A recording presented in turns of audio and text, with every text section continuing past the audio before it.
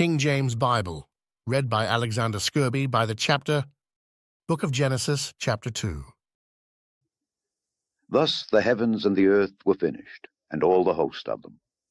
And on the seventh day God ended his work which he had made, and he rested on the seventh day from all his work which he had made. And God blessed the seventh day, and sanctified it, because that in it he had rested from all his work which God created and made.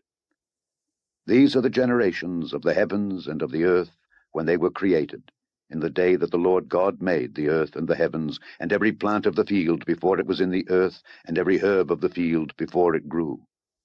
For the Lord God had not caused it to rain upon the earth, and there was not a man to till the ground. But there went up a mist from the earth, and watered the whole face of the ground. And the Lord God formed man of the dust of the ground, and breathed into his nostrils the breath of life, and man became a living soul. And the Lord God planted a garden eastward in Eden, and there he put the man whom he had formed. And out of the ground made the Lord God to grow every tree that is pleasant to the sight and good for food, the tree of life also in the midst of the garden, and the tree of knowledge of good and evil. And a river went out of Eden to water the garden, and from thence it was parted, and became into 4 heads. The name of the first is Pison. That is it which compasseth the whole land of Havilah, where there is gold, and the gold of that land is good. There is bdellium, and the onyx stone. And the name of the second river is Gihon. The same is it that compasseth the whole land of Ethiopia.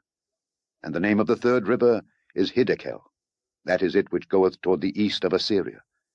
And the fourth river is Euphrates. And the Lord God took the man, and put him into the garden of Eden, to dress it and to keep it. And the Lord God commanded the man, saying, Of every tree of the garden thou mayest freely eat. But of the tree of the knowledge of good and evil thou shalt not eat of it. For in the day that thou eatest thereof, thou shalt surely die. And the Lord God said, It is not good that the man should be alone. I will make him an help meet for him. And out of the ground the Lord God formed every beast of the field and every fowl of the air, and brought them unto Adam to see what he would call them. And whatsoever Adam called every living creature, that was the name thereof. And Adam gave names to all cattle, and to the fowl of the air, and to every beast of the field. But for Adam there was not found an help meet for him. And the Lord God caused a deep sleep to fall upon Adam, and he slept.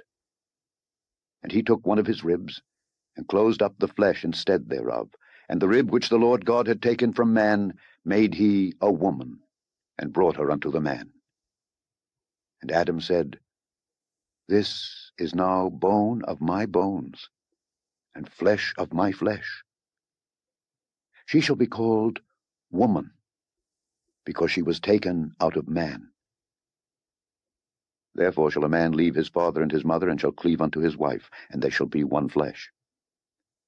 And they were both naked, the man and his wife, and were not ashamed. The King James Bible, read by Alexander Scourby, the voice of the Bible. Click the link below in the description box to download the KJV Bible playlist by the chapter. Click the link below in the description box to download the KJV Bible playlist by the book From Genesis to Revelation. Subscribe, like, and share it with others.